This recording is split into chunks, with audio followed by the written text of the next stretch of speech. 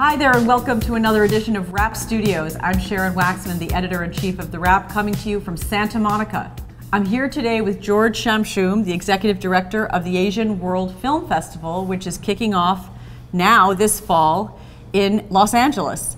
Welcome to Wrap Studio, George. Thank you, it's my pleasure. It's our pleasure too. We're excited to be hosting your films, to be a partner with the film festival, but tell us who's participating in this festival and why does it exist? There's so much money you have to spend on promoting, marketing, and some of them, their movie is cheaper than the promoting and marketing. So Sadiq Sharniaz, who is the founder of the festival, came to me one day and said, you know, George, what can we do to help those filmmakers to promote their movies? He said, how about the festival? My background is organizing festival, and as it happens, I currently organize 2 other festivals at the same time, so that's 3 festivals.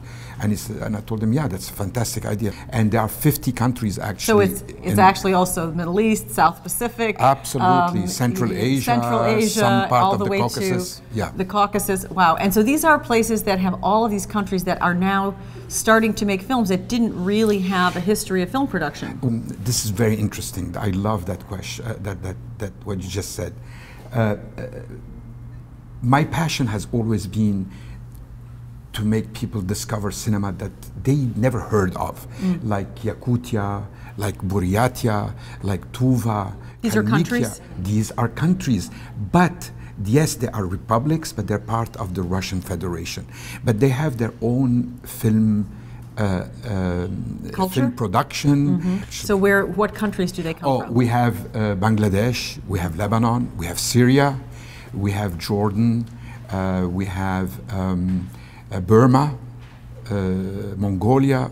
I mean, what's so great, and these are screening in Los Angeles? They're going to be screened twice at the Downtown ArcLight Cinema and the IPIC in Westwood. You know, the foreign category for the Oscars has just exploded in the past few years. There's just so many entries, and I think it's really hard for people involved in the awards season to see all of them, for one thing, and 2, to really get the range of how fantastic a lot of these films are. And that's the reason that we at The Wrap, we started our foreign film screening series, because there were so many great films, and our audience that goes to those screenings clamors for it every year, because it's not easy to find those movies in the general theaters when you just want to see something different. So tell us about the closing night film.